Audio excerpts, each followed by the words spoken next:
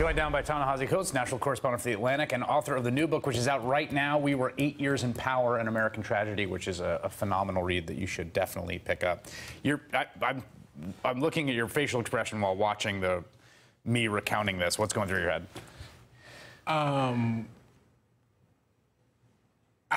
literally speechless. I'm not speechless from the fact of learning the information. I'm speechless that we needed this. And I'm not trying to poo-poo the reporting, which was excellent, needed to be done. But is this really surprising? They are who we thought they were. This accords with everything else we knew about Donald Trump, everything else we knew about Steve Bannon. I think there's a group of people who have tried to willfully delude themselves about the nature and want to tut-tut and, have really thin conversations about what is white supremacy and what is not. I don't know what else we need. I don't know if we need Steve Bannon to actually lynch somebody on the White House lawn to get the message. But it seems pretty clear to me. One of the things that comes through in this article, and I thought about it in reference to the First White President essay that you published recently, which is one of the essays that's collected in the book, is their awareness that there is power in the thing they are cultivating. And they're right. They're correct. I mean, they know that there are clicks, there's audience, there's energy, there's passion, there's some fuel, and that's part of why they're going to it, because that's where the energy is, and at the same time they recognize they're playing a dangerous game. Which is trying to channel that fuel, but make sure that you can stay disassociated enough for plausible deniability. Right, because there's another section of Americans, obviously, and some of them within the Republican Party who would be completely appalled at the explicit alliance with racists and white supremacists. But it's been pretty clear. I mean, when he was a candidate, the president of the United States said of a judge officiating over his case, he's a Mexican. I mean, he can't judge me. He can't, because he's a Mexican. You know what I mean? I just don't know how more explicit we can get here. One of the things, one of the themes in the essays and in your writing is about sort of white supremacy and racism in terms of anti-blackness, specifically in the way that was built up.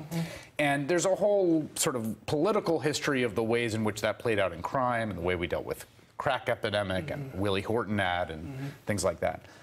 What do you make of the fact that blackness is not the primary target of this kind of politics these days? Or often, if it is the primary, it is along with Muslims and immigrants who are also very much the target. I don't know how different that is. When Al Smith ran for president and he went, into the South, Al Smith obviously, at least white by our terms. I mean, they burnt crosses. There's always been... Because he was Catholic. There's always been an anti-Semitic element to white supremacy.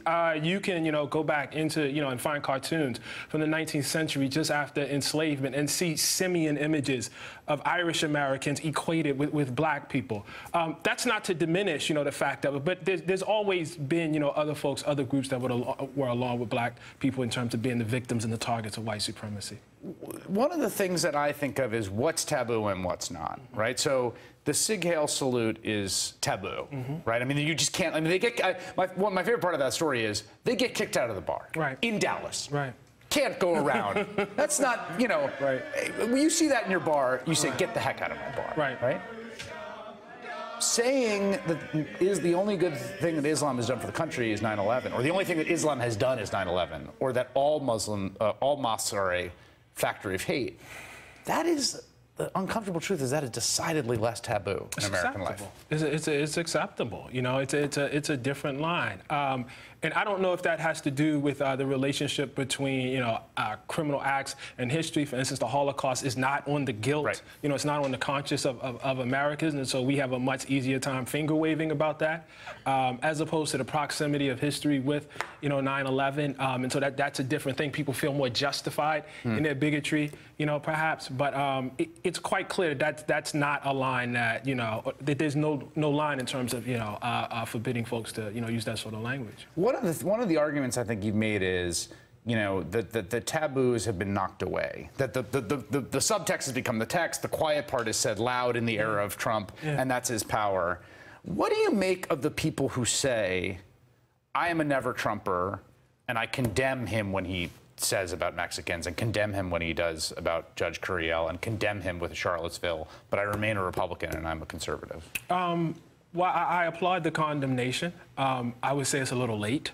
I don't think Trump emerged out of nothing. I would ask where these people were when Barack Obama was forced to hold up his birth certificate. I would ask where these people were when, just hate mongers like Pam Geller were spewing absolute nonsense about the mosque, the 9/11 mosque. I would ask where these people were during when this whole idea of Sharia law was being made some sort of issue. This is built on a long history. Donald Trump didn't come out of nowhere. I mean, I could take it all the way back and say, where were these people during the day of Willie Horton? Right. Because the Republican Party has been playing with fire. There's some sort of synergy in watching, or some sort of synchronicity in watching how Steve Bannon is sort of playing with these haters who are beyond the line, and how the Republican Party has historically played with racism, trying to, just saddle right up to the line. And also the way that he sicked it against them. And in some ways, a data point I think is interesting. So you got Bannon, you got Moore, then you got the race down in Virginia with Ed Gillespie. Now, Ed Gillespie was on the opposite side. For Roy Moore was the insurgent candidate, and he ran against Luther Strange, you beat him. Ed Gillespie was the establishment guy, and he was running against the wingnut, who was Corey Stewart, who was Mr. Confederate Heritage. And Ed Gillespie won, and I want to this is the kind of ad that Ed Gillespie is now running as the establishment Republican candidate. Take a look. MS-13's motto is kill, rape, control. This violent gang has been tied to brutal murders across Virginia. Ralph Northam's policy? Northam cast the deciding vote in favor of sanctuary cities that let illegal immigrants who commit crimes back on the street, increasing the threat of MS-13. Ralph Northam, weak on MS-13, putting Virginia families at risk. Kill, rape, control, and then you got the president today saying Ralph Northam, who's running for governor, is fighting for the violent MS-13 killer gangs in sanctuary cities. Vote Ed Gillespie. Yeah, it looks really familiar. And the need to place this kind of racism, this kind of bigotry, this kind of white supremacy solely on the shoulders of this insurgent alt-right ignores the fact that the table was prepared, over the course of years by the mainstream establishment Republican Party. What about the Democratic Party? Well, the Democratic Party has its history, too. There's a long history, which I've outlined in my work, certainly going back to Roosevelt and so on. No one is immune to it. You know what I mean? It's just that we're at this moment of politics right now, and have been, at least since the civil rights movement, where one party in particular has decided to run towards that and decide to extract its energy from that. That doesn't make the Democratic Party immune to any critique. How important? I know that you have a sort of view of the power of this force, white supremacy in American politics, that sort of has a kind of continuity. How important is it for someone that runs a campaign like this to lose? I'm only pausing on the question because I have, and I'm just going to confess that I'm not sure about this, because I haven't decided. Obviously, I would like that person to lose, but I'm not sure whether the problem is the actual candidate that decides to siphon off the energy, or the fact that the energy is there in the first place. Yeah, that's a good question. Ta-Nehisi Coates. Thanks for having me, Chris. Thanks for coming through. Hey there, I'm Chris Hayes from MSNBC. Thanks for watching MSNBC on YouTube. If you want to keep up to date with the videos we're putting out, you can click subscribe just below me, or click over on this list to see lots of other great videos.